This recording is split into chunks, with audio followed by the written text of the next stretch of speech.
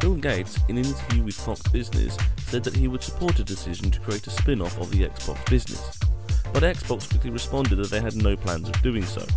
On February 4th this year, Gates stepped down as chairman of Microsoft, with Satya Nadella, who works with Gates closely, taking the place of Microsoft's CEO.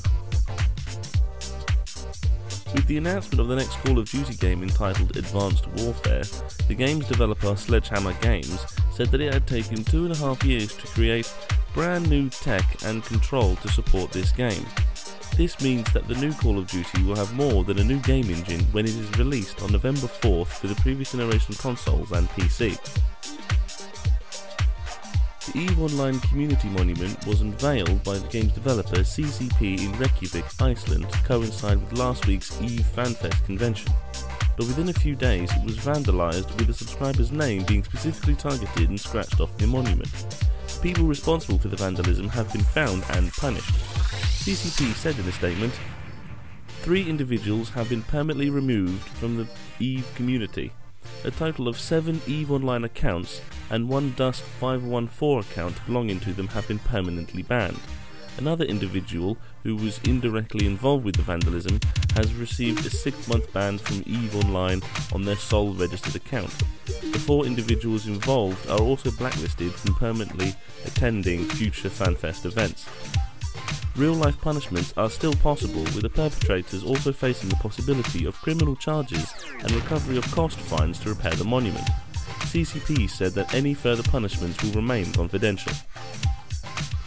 The game, Earth Year 2066, was removed from Steam Early Access. The game had been criticised for being broken and unplayable. The game's developer, going by the Steam username Muxwell, deleted negative comments from the forum to try and boost the positive image of the game. Those who bought the game can claim a refund until Monday, May 9th. Nintendo has reported losses of $455 million for the fiscal year of 2013, having revised the estimate from a loss of $355 million in January.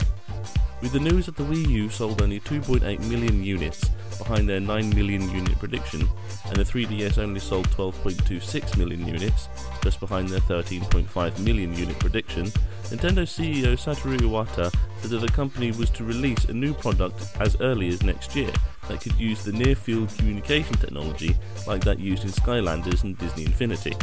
He also said that more information would be released at E3 in June, and reiterated that Nintendo will not enter the smartphone game market. Also for E3, EA has announced that they will be revealing 6 new games at their conference. Their conference will be streamed live via the EA website, Spike TV, the official television channel for the event, and EA's Twitch channel.